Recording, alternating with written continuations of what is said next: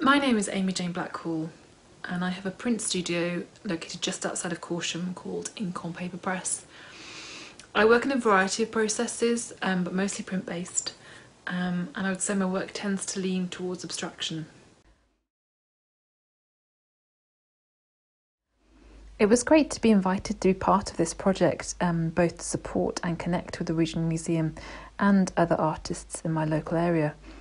It is also amazing to have the opportunity to have a print in a museum collection, which will be exhibited, accessible and archived for perpetuity. The print I've decided to donate to the museum was actually the first ever print edition of my own that I made at my studio. And it's also special to me, as in 2016 it was the first print I got accepted into the Royal Academy Summer Exhibition. Fountain is a carborundum print with hand colouring and collage. Carborundum is a process whereby you make a paste using silicon carbide grit and acrylic binder, and then apply this to a metal or a plastic plate, using in this case a paintbrush.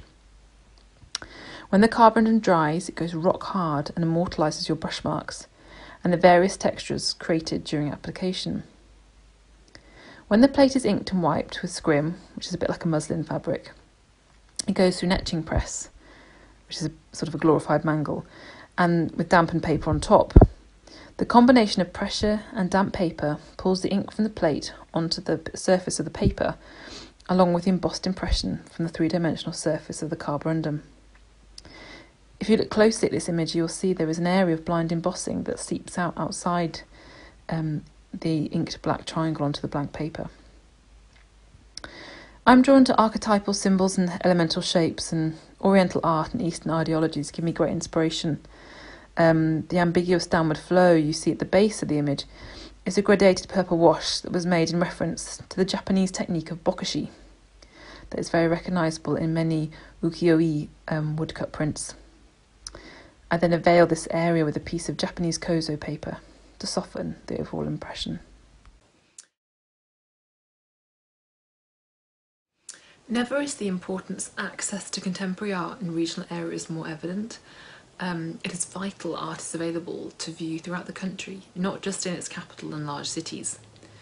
This democratic approach allows local communities of all ages to engage and be inspired by a variety of work which they may not otherwise have the opportunity to see. Links and connections can also be made with makers in the local area and beyond.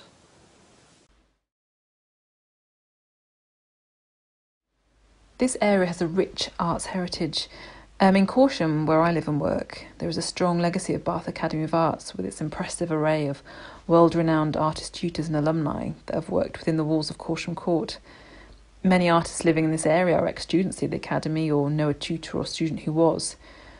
I trained as a printmaker under Jack Sheriff, who was an etching tutor at the Academy and went on to set up his own print studio, 107 Workshop, locally. To feel part of a historical context and continue working within this community is inspiring.